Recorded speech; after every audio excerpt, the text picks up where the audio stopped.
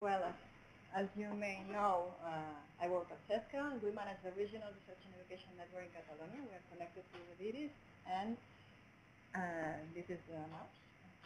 No.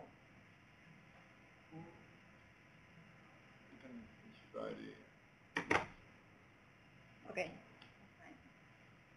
Well, the network, we have a small amount of dark fiber. It's only 24 kilometers compared with 6,000 kilometers that I have seen. It's nothing, but it's only for the institutions that are closer to our building.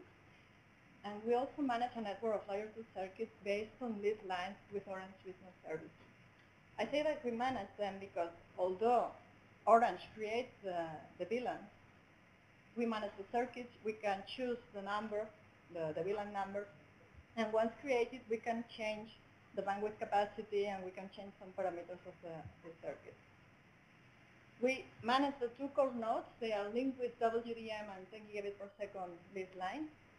And the equipment today are Cisco Catalyst 6500 for the layer 2 and 6500 for the layer 3 too, but we are currently deploying CRS3, MILS CRS3 for layer 3 in the two nodes. We also have routers and service for services like 7200 and 2800 and servers HP or whatever. And we also manage the Internet Exchange. We have 3 nodes in the Internet Exchange, and the lines that connect these 3 nodes are one from the government and one from Orange Business Services. The services we offer are, well, it depends on what you consider a service. It could be discussed. We offer layer 2 circuits between the different points of access of the institutions. If there's a layer 2 circuit between them and Cesca, then it gives them the connection to the internet. If there's a layer 2 circuit between 2 points of access of the same institution, they carry internal information. They have their own VLAN, their own local area network of the institution using the network. And we also have this kind of VLANs through Rediris, and then from Rediris to Jean, and then from Jean to wherever for the Large Hadron Collider project, for instance. We use dynamic routing. We offer them the possibility of having dynamic routing with our 2 core nodes. So if one of them burns, they have the others to go to the internet. We have multicast, IPv4, IPv6, and quality of service. And we offer our users statistics with Cacti, an add-on application called SmartCheck, and an MDT server. When it comes to the value-added services, we have several secondaries. We have a secondary of the domains and reverses of the institution. And we also manage the .es, we have the .cat, .com, .net, a secondary of the root F, A, and G, and J. Root F is managed by the Internet Systems Consortium, and .com, .net, A, and J are managed by VeriSign. But we manage we have the machines inside our building, and we pay the maintenance and we maintain them. The remote access service is just for the access from the houses of the users, and we are currently deploying mobile access. We also have 2 NTP servers. We offer voice over the internet for the institutions that are far away from Barcelona, a proxy cache, an FTP mirror, and so on. We have a computer security incident response team, and we also offer EDROM. The tools that we use are mostly Cacti with several plugins. These plugins allow us to have alarms when some thresholds are well, when something is below or above a threshold. And other plugins just to know if the statistics from the DIRIS are different from ours, for instance. And we have add-on plugins to link with our database, with our CRM. For the passive monitoring and analysis system, we have SmartCheck that was tailor-made by the Technical University.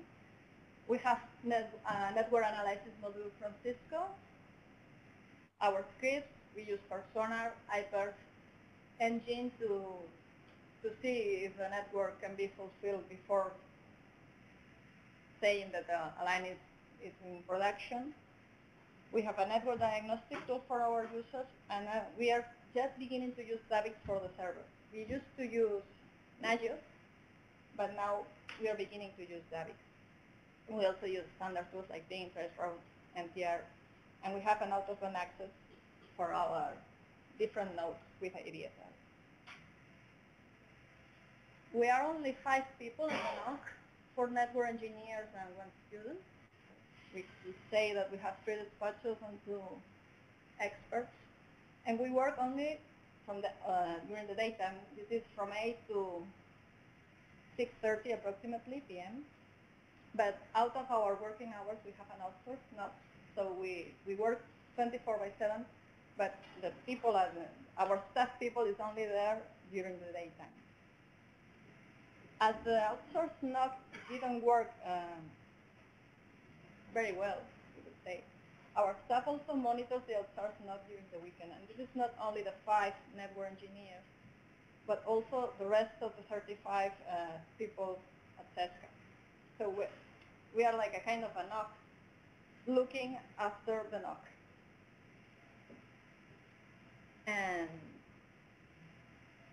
for the integration, we have a gateway between our general database and our NOC database for people contact information. So if anyone changes his telephone number, it's automatically changed also in our NOC database, and we don't have to do it, the secretary does it.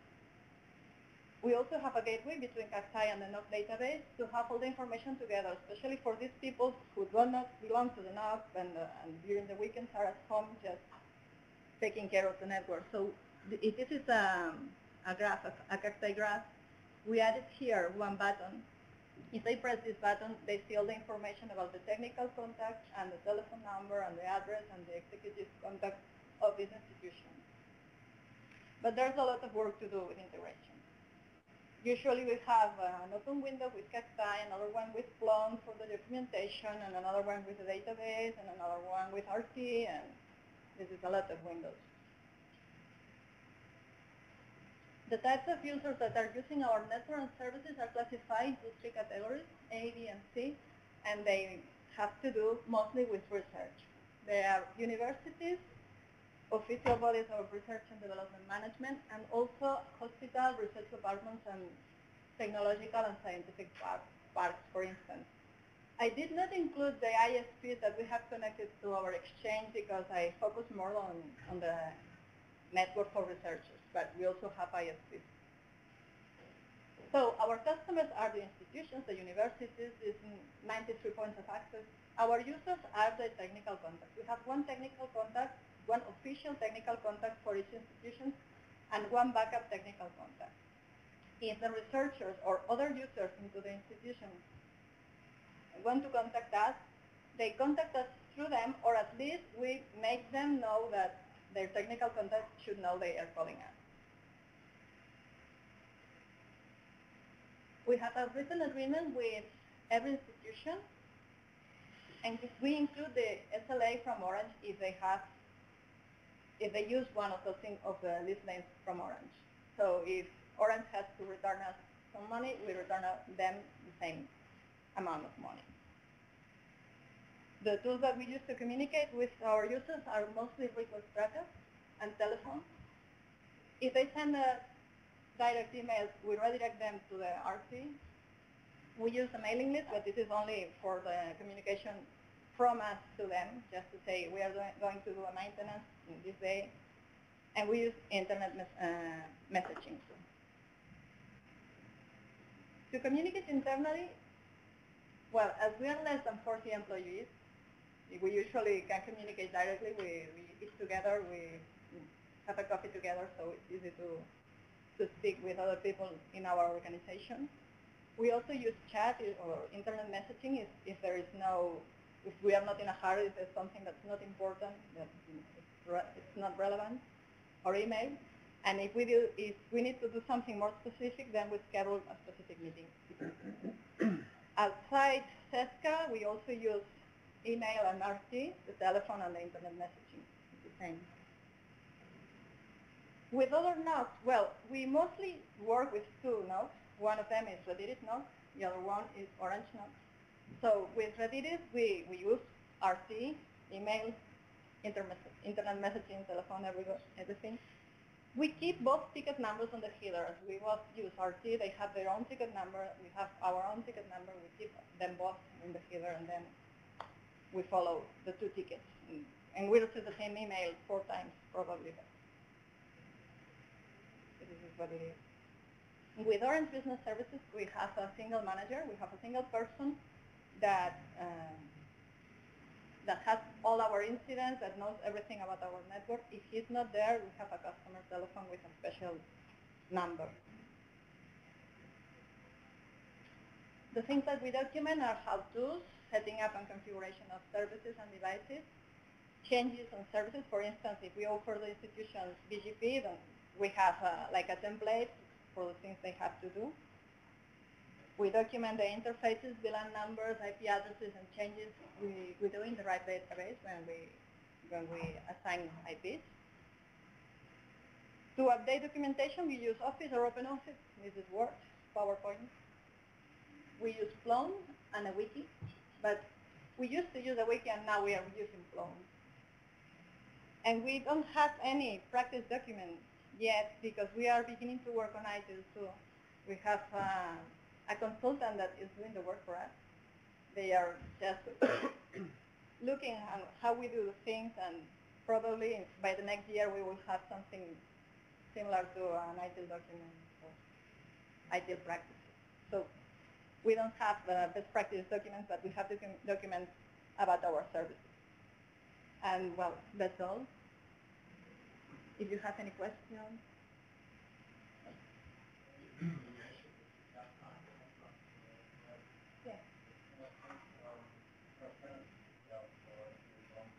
If it's more than 6 hours, then it's, I think it's 16% of the monthly quota. If it's more than 8 hours, then it's 55, 25.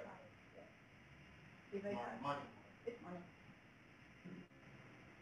Is it the same as with the customers as well? With? With the customers, you have the same as yes. What if Orange line is not down, but your router is down? Then there's no. We only apply the Orange Business Services SLA. They know it.